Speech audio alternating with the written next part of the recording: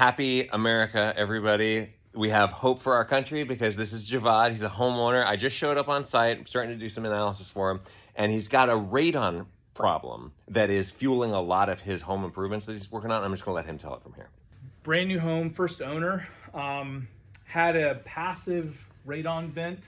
You can see here, radon was around 20 to 30 picocuries per liter. Ended up installing a fan, making this system active, which dropped it down to about 10, which still is not okay to me. Actually, per EPA standard, I think is 4. I still think that's too high. Yeah. Ended up installing an ERV, which brought it down below 10. You installed this yourself? I installed this myself. Because you couldn't get an HVAC guy to give you a bid on it. Correct. Yeah. So okay. I installed this myself. Good job. Following some guidance from you, as far as connecting all that with more than 6-inch going to 8-inch.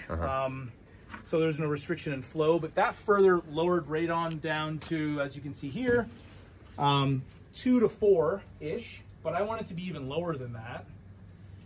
So my thought was to, this is what I was just previously talking to you about, was to pull air through the Cinderblock wall all the way around the outside of the house. Yeah, let's go look at this because I don't think that people will understand exactly what's going on here. So we've got passive radon / active radon pulling sub-slab butt, Cinderblock wall. And over here, you can't see what's going on with the Cinderblock. You can build a Cinderblock wall where it's just empty. You just stack them on top of each other. You can also build it where you fill every single cell. And when you've got this, that's what it would look like if it was filled. That's what it looks like if it's actually not. So my thought was to close cell foam the Cinderblock wall, putting 1/2-inch or 3/4-inch PEX into that closed cell foam, and then hooking all that up to some sort of a vacuum that just exits the house. Wanted to get your feedback on that. Am I crazy? Am I not? I don't know. PEX is actually like a really good idea for this. Here's what I would say, which is like a thing that can work. Instead of trying to use closed cell foam, you could actually just take a bat of insulation, stuff it into a plastic bag, and then shove it down into the cavity, and then just put concrete, like some kind of a filler, and they make all kinds of on top. Yeah. So the idea is that you get the airtight seal there. The insulation itself is not important. It's that it's going to expand in there like a foam would. Yeah. But foam is really difficult. Like you're going to have to do something to shove something down there. So that's like an easy trick. Insulation shoved in a plastic bag, shoved into a cavity. That always works. My plan was to use newspaper actually to just hold the closed cell foam. Just like a fire starter. So that's bad. We should knock on wood wherever that is. Yeah. Okay, so basically this idea of using PEX to connect is brilliant because it's basically a tiny duct. You can get it easily. You can get all the connections easily. You wouldn't have to have it be watertight. Yeah. Right? So it's like, you don't have to do a good job installing it really. I would say that probably the amount of vacuum that you could get at the far end with a radon fan might be minimal, but like we could do some calculations on that.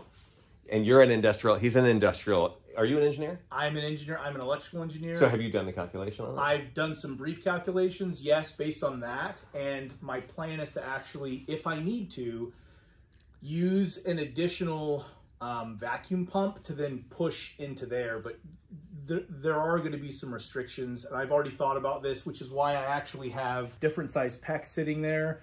3/4-inch down to 1/4-inch was for that exact reason. Okay, great. But before I installed anything, I wanted to just talk with you about it. And so the ERV's job is not to dilute the air in general because you've got odor problems or anything. It's only because you've got this radon problem. Correct. And no matter how hard you drive that fan, that is going to continue to be a problem until he fixes it. I did notice that if I put the ERV into its maximum CFM setting, it does keep the radon down, but during those times, a couple days after a rain, the radon will still get up to like 2 or 3 picocuries per liter. So it's just not enough. So, I mean, if I can seal the exterior of the house, of like the basement, and it further reduces it, I mean, that's even better. I've thought about this radon rain thing, and it occurs to me that it's maybe a little bit like you're putting a radon barrier, like a vapor barrier, over the outdoor ground. So then the radon doesn't have any place to go except for where it's dry, which happens to be underneath your house. Yep. Is that your understanding?